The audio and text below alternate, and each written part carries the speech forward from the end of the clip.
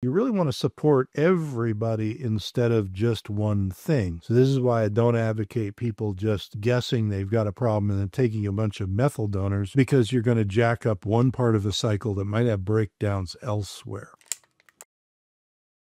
I'm Dr. A. I use this YouTube channel to answer questions. Been involved in research and teaching for over 30 years now in medicine, especially in the naturopathic and integrative space. And I've been seeing patients a long time who have chronic illness. I've actually done human research around MTHFR mutations. So I'm just going to give you a big picture here, and I promise you we're going to do other content on genomic single nucleotide polymorphism, mutation, etc. So MTHFR is methylene tetrahydrofolate reductase. It's an enzyme, and enzymes are things that help you go from one form of a molecule to another, generally. What MTHFR does is it helps with the methyl cycle, and the methyl cycle is critical for giving what we call methyl donors for making new cells, running nucleotide metabolism, and a whole bunch of other things, really. So when people talk about, I have a MTHFR defect, what they're really saying is that there's something about their coding to make the enzyme that's different. So when you have SNP, single nucleotide polymorphism, it means that you don't have the native or wild type pair of genes to make the MTHFR enzyme, of which there are many, and you either inherited one or two single nucleotide polymorphisms that then came down from your parents, and now you have two. And if somebody has normal MTHFR gene activation, they're both the wild type or normal nucleotides, so they code normally. If you have one that doesn't work and one that does work, it decreases the function of that enzyme about 25 or so percent. If you have two that don't work, it decreases it 50 to 65% or more. And so when people say they have a SNP and MTHFR, that's what they mean. So then it means that the enzyme that codes for this transfer to help with methylation is slower. Now, as I said, there's a bunch of MTHFR SNPs. The ones that seem to be the most biochemically important in human physiology anyway are two, and they have different numbers on them, and we'll do other content on all the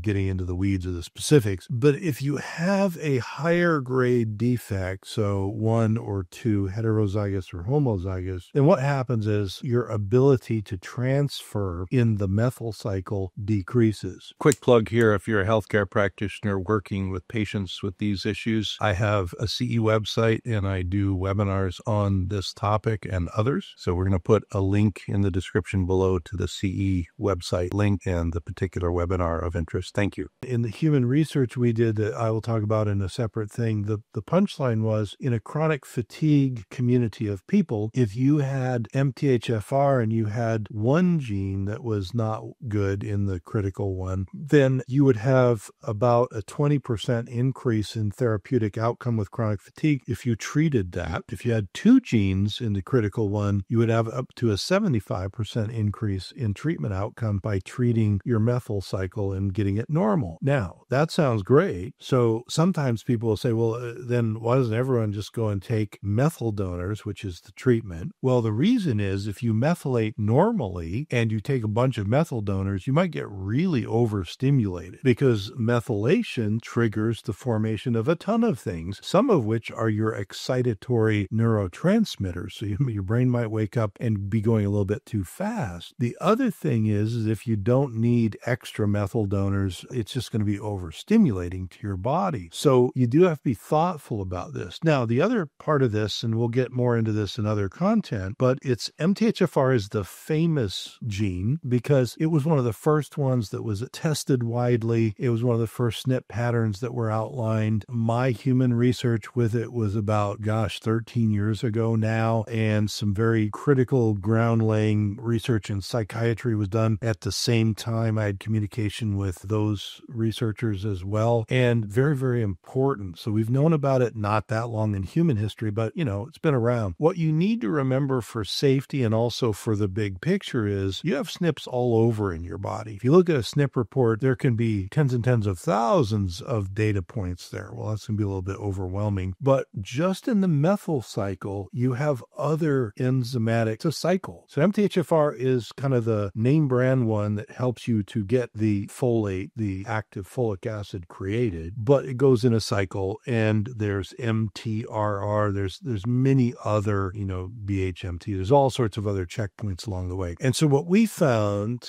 is after we did just, pure MTHFR research, what we found clinically moving forward once the technology to test these things became more affordable is if you're going to mess with your methyl cycle, you're better to know all of it. So is everything else fine and it's just MTHFR? Then you can probably get away with a little bit of support for methylation. But what if the interface between the methyl cycle and the thiol cycle, which is CBS, cystathionine beta synthase, what if that's broken? And then you hypermethylate, you're going to get stuck down here at CBS because it's down below that in the cycle. Or what if the BHMT is broken? Well, then you're going to get stuck there. So you really want to support everybody instead of just one thing. So this is why I don't advocate people just guessing they've got a problem and then taking a bunch of methyl donors, because you're going to jack up one part of a cycle that might have breakdowns elsewhere. Now, as I said, we're going to do a bunch of other content on this. We'll get into what are the other checkpoints of the cycle and what do they need. What they need are largely other B vitamins and some minerals to help them run. And we'll also get into therapeutically, how do we interact with the methyl cycle in a safe way that is not overstimulating and helps balance out these natural slowdowns that we inherit. All right, Dr. A, thank you for listening. We'll put some other content for you to see, and stay tuned for other genomic and methylation, etc. content. See you on the next one.